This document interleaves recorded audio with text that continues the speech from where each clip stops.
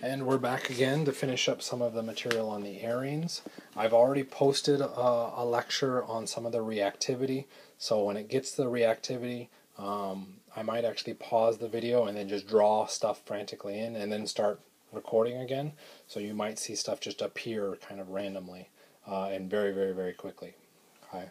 So looking at our arene chemistry, what we're going to be primarily concerned about is benzene. Okay, so we've got to understand something about benzene's energy and reactivity. So what we can do is go back to alkanes. Okay, so if we look at an alkane, which is shown on our far left there, okay, fairly low in energy. We don't get a lot of reactivity out of it because all of the electrons are occupied in sigma bonds. Everything's pretty relatively stable. We can increase the energy of our structure and ultimately its reactivity by pulling two hydrogens off and making an alkene. Okay, so we've made a double bond. Notice that the energy for that structure is drawn at a higher energy. If we want to increase it, we can again remove two more hydrogens and add another double bond. So what we're kind of showing here is that as we add more double bonds, we expect the energy to kind of increase, not quite linearly, but it does increase upwards. Okay, and there's a little bit of stabilization as we increase the double bonds, depending on where we put the double bonds, due to resonance. Black arrow is a bad idea. So what we can do is take the pi electrons and say move them. Okay, so what we end up with is a new structure where we've shifted our double bond to now being in the middle, and another result of this is that we build a positive charge on one carbon and a negative charge on the other carbon.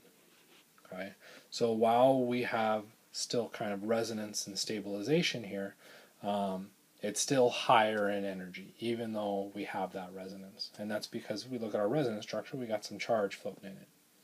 So a guy, I believe it was Huckel that discovered this, came along and started adding more double bonds and noticed that it still increased. But he said, decided round circles are cool, so let's go ahead and see what happens if we cyclize it, so turn it into a cyclic structure, and then maintain those double bonds. What happens to the energy? Because he figured, well, if we've got all those electrons there and we put it all in a tighter area, we'd expect the energy to jump upwards. Turns out, we saw something different. The energy actually dropped. So when we look all the way to the end, the energy for benzene is lower than the energy for an equivalent triene, or three double bonds. And he had to come up with some explanation for this. And that explanation, again, involved our favorite four-letter word, nine-letter word, whatever it is, went through and did resonance. So he said, okay, let's move pi bond across. Now this carbon has too many bonds, so let's move this one. Now this carbon has too many bonds, let's move this one. We don't run into an issue up here because we already moved that pi bond. So the result of this is I get a new resonance structure where the double bonds appear to have shifted positions. Why would this stabilize and lower the energy? Well, go back to our linear relationship. When we looked at the resonance in our linear situation, what did we generate? We ended up with charge. Charge was inherently bad, which is why we would expect that energy to be a little bit higher. When we look at the benzene ring, yes, we're putting the electron density in a tighter spot, but in the process of doing so, the pi electrons are now shared across every single atom evenly.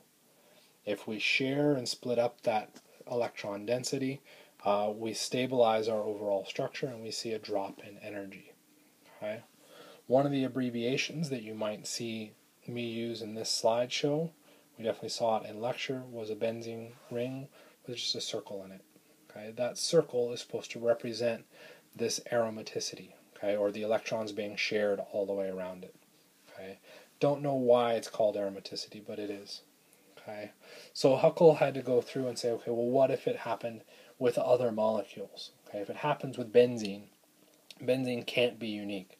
So he went and tried to find out if there were other molecules that shared similar characteristics to benzene, okay? Being able to do this resonance without generating extra charge, okay? And what he ended up finding out was that yes, there were structures that allowed for this increased stability, okay? So what we now need to learn and manipulate is what is known as Huckel's rules for aromaticity, okay? The one rule that we're going to immediately eliminate here that I'm not going to test you on is this approximately planar one, okay? You do not need to worry about that rule. If I'm going to show you a structure, you can assume it's planar. So deal with the other three rules. So we already said benzene, so we'll go through and start working out these examples as we go through it. Benzene is aromatic, okay? So is it cyclic? Well, if we kind of blur out all the bonds, does that look like a circle? Well, yeah, so there's cyclic. Does it have a p-like orbital? Well, the like we'll ignore for the moment. We'll come back to that. So do we have p orbitals? Yeah.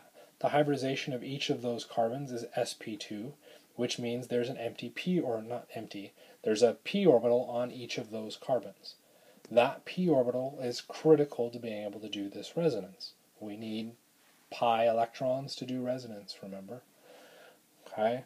Last rule that we have to be concerned about is it has to have the correct number of electrons to allow for aromaticity. And what he ended up finding out was that if you had, or a structure had 2, 6, 10, or 14 pi electrons, that it was allowed to be aromatic. Okay? There's a formula that can come out of this, and that's that 4n plus 2. So we want to look at the number of electrons in the pi system. So we can go through and look at it. Well, I see 3 double bonds. Each double bond has 4 electrons, so that comes out to 12. Did I do that right? 12 electrons. Well, that's not 14. So what's going on here? It is aromatic, so how can it be aromatic? Well, does it say double bond electrons? No, it says pi electrons. So when I said double bond, I was confusing something. I actually started to evaluate the double bond based on it as a double bond. What we need to look at is only the pi electrons. So it's only one of those bonds. The other bond is a sigma bond. So when we look at each of those lines, each line represents 2 electrons. We have 6 pi electrons in this structure. We had the sp2 hybridization that we needed to get our p orbitals, and it is indeed cyclic, which means we have an aromatic structure. Okay? So what happens when we move to the other examples? The next one, is it cyclic? Yes. Do we have p-like orbitals on each atom? Yes. What's our pi electron count? We've got one pi bond, 2 pi bonds. We've got 4 pi electrons. Is that aromatic? Not our 2, 6, or 10 count. Not aromatic. When we move to the next structure, is it cyclic? Yes. Do we have a p orbital on each atom? What's the hybridization of this carbon? sp3, which means no p orbital. We've hybridized as far as we can. We can't use any electrons there, which then means not aromatic. We don't even have to count how many pi electrons there are. We can't push our electron density through that carbon. Okay? We move to the next one. Do we have a p orbital? We look at that again at that carbon. It's sp2 hybridized. We do have that p orbital. So it's cyclic.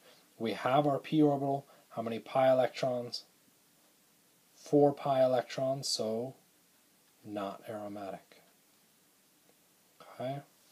We move to the next structure. We've been counting electrons, so the habit might be, oh yeah, 6 pi electrons, great, aromatic. Remember, all the other rules must be true. Is it cyclic? No. Not cyclic, not aromatic. I don't care how many pi electrons there are. We move to the next structure. Okay. Is it cyclic? Yes. Here's where we have to now evaluate that like thing, though. do we have p-like orbitals on each atom? Well, that oxygen is sp3 hybridized. Okay, so that's a bit difficult to interpret. When we looked at our carbon, we said when it was sp3 hybridized that we couldn't count anything. The problem here is that we can count the lone pair, where we can count a pair of electrons, and we can figure that out because what we can go through and do is do yet again our favorite 9-letter word, resonance. What do we generate? When we go through and do this now, we get a lone pair on this carbon. Our oxygen becomes positively charged. To be positively charged, what do we have? We have a p orbital, which means that oxygen does have a p orbital. Okay, so now what we can do is move to our pi electrons. We for sure have those pi electrons, but remember we can count now a lone pair. Why can we count the lone pair? Because we just drew a resonance structure where it was moved into it. So we get 6 pi electrons in this case. This does end up being aromatic. Okay, so what we're going to do with this p-like orbital is we're now going to say it has to have a p orbital, or it can be sp3 with a lone pair. That lone pair can be donated in via resonance and give us that p orbital that we need on that atom to make it actually function appropriately. Okay. The very last one that we could look at, cyclic, yes. Our nitrogen is sp3 hybridized, but we still have a lone pair, so we can count it. How many pi electrons? We still have 1, 2, 3. What about our last pair of electrons? Can we count that? No. There's a couple different directions we can go with it. It's in orthogonal orbitals, meaning perpendicular. They don't overlap. The other thing that we can do to evaluate this is that we can go back. We can count lone pairs only on sp3 atoms. We won't count them on the sp2. Okay? Since that nitrogen is sp2 hybridized, we can't count that lone pair, which means we have 6 pi electrons, and it is aromatic. Okay? If we did count that lone pair, we'd have 8 electrons, and then we could say it's not aromatic. If you go to find help or watch videos on this topic somewhere else, please, please, please be aware that there is a third definition. We have aromatic, not aromatic, and non-aromatic. Or sorry, not non, it's anti-aromatic. Let me try that again. Aromatic, not aromatic, and anti-aromatic. So 3 different definitions. If you go to get help about this topic somewhere else, almost guaranteed you're going to see that anti-aromatic show up. Okay, so watch out for that. You're only responsible for identifying if it's aromatic or if it's in that other class that's not aromatic. Okay. So, next part of this topic is looking a little bit at the nomenclature for our benzene reactions, for our compounds. There's a couple really common larger classifications. So if we have a benzene ring with a methyl group attached, that whole piece, including the methyl, is referred to as toluene. If we look at a benzene ring with an alcohol attached, that whole thing is known as a phenol. Okay? So these common names pop up here and there. Your textbook tests you on them or ask questions about them. I'm not going to test directly anything on these. If you happen to remember the common names, great, I'll accept credit for it. But if for some reason you can't and you come up with a different name that's valid, I'll absolutely accept it. For instance, for toluene, we could say that this is a benzene ring with a methyl substituent, so we could call it methyl benzene. Perfectly valid, I'll accept that. It's not the common name, though. The other thing that'll get tricky with these is if we have a more complex structure, and the benzene ring is a substituent of that more complex structure, we can't name it based on benzene because the complex structure is our main chain. Okay, so the name we end up using instead is phenyl, not phenol, phenyl, and that's with a YL. Why do we use the YL? That's it. It's a substituent. Okay, this doesn't show up quite as frequently, but for sure it shows up in several of your homework questions. Okay. The next one is benzyl. Okay, all we're saying is that we have an extra carbon between the benzene ring and whatever our main chain is out here. Okay, that's known as a benzyl. So you'll see that show up every so often as well. Okay, simple substituents. So if we have just small little groups attached to the benzene ring, we would name them as a group of benzene. Okay, so we're come up with benzene as our main name. Okay, our main chain. Okay. As we continue through and we start to add on other groups beyond just ones, we run into polysubstitution. It turns out that we can go through and label our ring based on our numbers. Chemists don't like numbers, so sometimes you'll see, or you will see, in names show up with these. Okay, so our 2 and 6 positions end up being equivalent and can be known, also called ortho.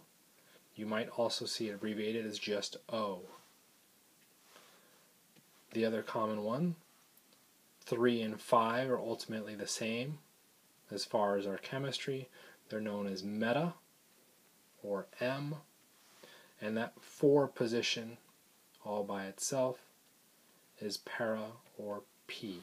So you might see those names pop up as well. So if we go through and take a look at, say, this guy, I don't want to do that one. I'll leave you to look at those in the textbook. Pick one that I definitely know. We can take a look at this structure. There's a couple names we can come up with, but what I'm going to zero in on would be recognizing that we have this complex substituent known as toluene. And on that toluene, I have an iodine substituent. So I have iodotoluene. I need to be very specific with where that iodine is located. I want to pick the smallest number possible, so I could call this 3-iodotoluene. I can also refer to position 3 as meta. So I could call it meta-iodotoluene. Or if I'm really lazy, I can call it myodo. Actually, you wouldn't call it that. You'd call it M-iodotoluene. Okay? So we just end up coming up with different names referring ultimately to the same thing. I'm not sure exactly why we came up with names as opposed to using numbers, but that's what we've got. That's what we're working with. We just have to deal with it. Okay? Oops. As far as speeding the reaction goes, I think I've already got this built into lectures already posted, so I'm going to swing through this pretty darn fast, or at least what I would say is pretty darn fast. As far as answering this, if we want to speed up our reaction, what we're going to want to go through and do is make our electrophile more electrophilic. So when we do our EAS reactions, I skipped a slide. Yeah, I did. Sorry about that. So when we run reactions with our benzene rings, they are more stable, but they are still reactive. We end up seeing a new mechanism. The electrophilic, so an electrophile, aromatic, so we've got our benzene ring, and substitution, we're going to do a substitution for our hydrogen for the electrophile. Okay, so if we look at our overall reaction, our electrophile we've already established is positive. Our benzene ring will have to act as the nucleophile, which means it is negatively charge, or we're trying to get negative charge on it. So if I want to make this reaction go faster, I can either make the electrophile more positive or the nucleophile more negative. For a complete mechanism, because I'm not going to show one here because I've drawn it a couple times, there is a lecture video. I'll try and make reference to it in the footnote so that you know where to find it, that goes through the mechanistic details and I think goes through the rest of this chemistry a little bit slower. Okay. So now we'll push on through the rest of this. We can look at our electrophile and making it more electrophilic. This is ultimately bringing in catalyst to kind of speed the reaction. If we go through and rank these, or let's not even rank these because I know that's happened in the other slide, how can we make it more electrophilic? In our last one, we can add something as a Lewis acid catalyst. The Lewis acid catalyst, aluminum has an empty p orbital. The electrons on our chlorine can share across, and we end up making this carbon exceedingly positive. That positive is now my electrophile. If we started with bromine, okay, we want to make the bromine positive, and in this case they're both neutral. What we can do is add another Lewis acid catalyst, in this case iron tribromide, and we can take the electrons across, share them with the bromine, or sorry, with the iron, and that makes one of our bromines extremely positive. There's our electrophile there. Okay, so when we're trying to speed up the reaction with our electrophiles, we're usually adding something like a Lewis acid to try and shift the electron density away from one atom or another to generate better nucleophiles, or sorry, electrophiles. Okay, and that's where we see all of the different types of electrophiles that we can run in our reactions. Okay, so what you would need to be looking for is when you see a benzene ring, you would need to look at what things are attached to it. So if you just saw a bunch of carbons attached to it, the thing that would match that would be the R+. How can I get an R+ generated? Well, work your way backwards. To get R+, I can take aluminum trichloride and Rx. Okay, where X is any halogen. If we're adding aluminum trichloride, good halogen to add would be chloride. Okay, so look for the pieces attached. If on the ring we have a chlorine, how do I generate a positive chlorine to react with it? Go backwards. What reactant do we need to add? In that case, we're adding Cl2 and iron trichloride. So it's trying to play kind of a matching game of what pieces need to add, what things actually work. For your cheat sheets, I would recommend writing down probably the reagent. So this, and then I would give just the reaction arrow straight across to Cl+. The rest of those intermediates, while important to understanding the chemistry of what's actually occurring here, aren't going to help you as far as predicting reactions go. And if you need to be able to predict what reagents to use and all of that, that's exactly what you're going to need. Cl2, iron trichloride give you that Cl+ that you need to act as the electrophile. Okay. I forgot to mention that when the two aluminum chloride reagents were named after Friedel and Crafts. I believe it was actually two people. It's just a famous reaction, so it's named after them. Okay, so these are known as the Friedel-Crafts alkylation and acylation.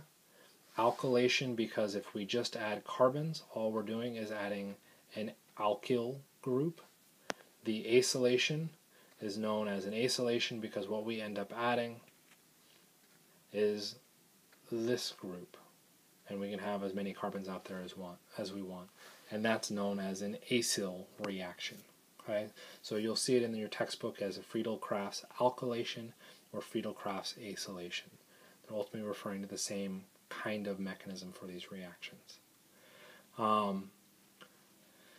Last two electrophiles that you should be including and work with a little bit would be nitric acid and sulfuric acid reacting to form nitronium ion. This is one of my favorite reactions because how does nitric acid react? what does it end up doing? It acts as a base in this reaction. Nitric acid being a concentrated, super strong acid, somehow is forced to act as a base. So it's just kind of neat that we can force what we would typically classify as a strong acid to act as a base. So just kind of fun. At least what I consider fun. Last one is a bit interesting. If we start with an alkene, we can turn that alkene into an electrophile by reacting it with a strong acid, so activating it with the acid as we did in our addition reactions, except this time we don't add another nucleophile. Okay? If we avoid the presence of that nucleophile, then the benzene ring can act as the nucleophile and actually do the substitution reaction. Okay? So it's just kind of neat in that case. There's multiple ways we can generate positives or carbocations, those positive charges, to react. Okay? So that's ultimately all we're trying to do, is make our electrophiles positive. As soon as we got that positive, we can now throw in our benzene rings and we can get those substitution reactions to occur. Last thing that we could evaluate is trying to speed the reaction by looking at the nucleophile. Okay? Our 0 point in this case is comparing back to hydrogen, because that's ultimately, if we didn't have anything on there, we'd have to put a hydrogen. Okay? So in this case, I'm putting in a different group. In this case, atom X has more electrons. Okay, so we're just going to summarize this. X has more electrons than hydrogen. That means we can donate electrons into the ring, and we can put negative charge on the ring. Okay, well, if we want our aromatic ring to act as a nucleophile, what charge should be on the ring? It should be negative. Okay, which means that if atom X has more electrons than hydrogen, it acts as an activator, and our reaction goes faster. We can then also evaluate where our substitution is going to direct. Okay, all of those those now 5 hydrogens have different reactivities because they're different environments. They see different things around them, which means atom X is now going to direct and force the chemistry to occur only at certain positions. What we talked about in class is that it directs to the para-ortho positions. One of the other things that I mentioned in class, you're going to be responsible for the para reaction. Do not need to worry about the ortho as far as predicting products go. And that's just because the para is more likely to occur because the ortho is sterically hindered. Okay, so it's just less likely for that position to react due to the steric hindrance about that position. Okay. I would highly recommend that you go through and draw the resonance structures that would be generated by this electron donating group into the ring. Okay, you should be able to draw 3 of them. These 3 resonance structures, while not officially part of any mechanism, are helpful for you to be able to predict where this reaction is going to occur. Okay. Next part of this is what happens if we go through and switch it up, and instead of atom X having more electrons than a hydrogen atom, it has less electrons. To get less electrons than a hydrogen, what do we have to do? What we need to do is make it positive. Okay. This can be a formal positive charge, as we see here, or it can be, much more sneakily, a partial positive. How would you find out if it was partially positive? It's a good call. We would look at resonance. So you could either look at the resonance, sometimes you can see it by evaluating what things are attached to that atom. Are they electronegative? If they're electronegative, it's going to take electrons away from atom X, give us that partial positive. Okay. If this is indeed the case, again, you should draw your resonance. Our ring can share electrons out to help stabilize that partially positive X atom, which then builds positive charge on the ring. We want our ring to act as a nucleophile, which means it needs to be negative. If we make it positive, we've now deactivated the ring. We've slowed it down. So we could refer to X as a deactivator. If we force the reaction to occur, or we give it more time or heat, atom X is still going to have an effect on the substitution reaction, on which hydrogen is favored to substitute. And that's where we get our deactivators being meta-directors. So if we have a deactivated ring, we would expect it to substitute at the meta position. Okay? Hopefully you had reasonable notes when we talked about it the first time. If not, what I'm going to recommend, because I'm pretty sure the next slide, yeah, we're pretty much at the end. So if you don't have great notes on the mechanism of the overall reaction, because I didn't actually show that in this recording, it can be found in the other recordings that I've posted, hopefully tonight as well. Okay, that people asked about during the study session on Friday. So please take a look at those. Make sure you understand the mechanism. This mechanism, I promise you, is going to show up on the exam. Okay, so make sure you understand it thoroughly, because I think it's an interesting reaction. It involves lots of resonance. One of the more important topics this semester is that resonance. So please watch out for that. It will show up on the exam. Okay? If you've got questions, please don't hesitate to shoot me an email, and I'll see what I can do to get back to you. I'm going to be out of town for a little bit, so I should be responding by Sunday, hopefully. Okay? If I don't hear from you, good luck on the exam on Monday. I'm sure you'll do great.